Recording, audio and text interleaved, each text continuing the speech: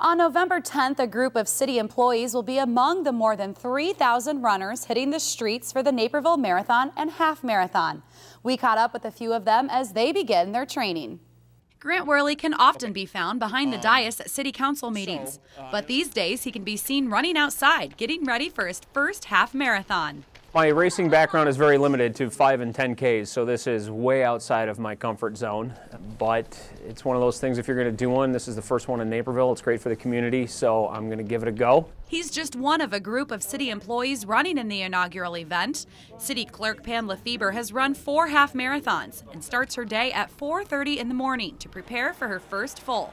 I was a little intimidated by the Chicago Marathon, and then when this Naperville Marathon was in the planning stages, I thought, it's perfect. Training for a marathon takes months, and the group is working together to make sure they each stay on track. The group of supporters here at work is like the best thing that you could ask for. I mean, it's just a great way to motivate each other, inspire each other, to have the camaraderie amongst all of them. Something that helps me out significantly in my training, just knowing that others are watching.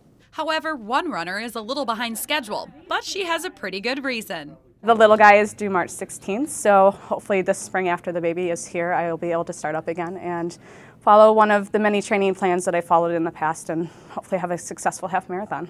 An important part of the training process is making sure you have the proper footwear.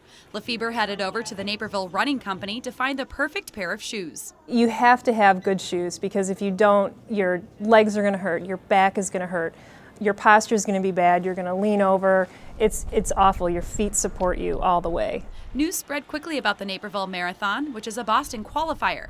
It sold out in just 14 hours, and the group is excited to be a part of the experience. It's a great experience for the whole city. I mean, we're promoting wellness at the police department, and the city has an overall promotion of that as well. I'm glad that the community is rallying behind this. I think having a group of people here, city employees, I think it's good camaraderie. We are talking about safety and exercise and things like that. So I think all in all, it's just truly an awesome event. And part of me can't wait for it, and part of me can't wait for it to be over. This summer, we'll check in with the group and see how their training is going. Then in November, we'll head to the marathon and see how their hard work paid off.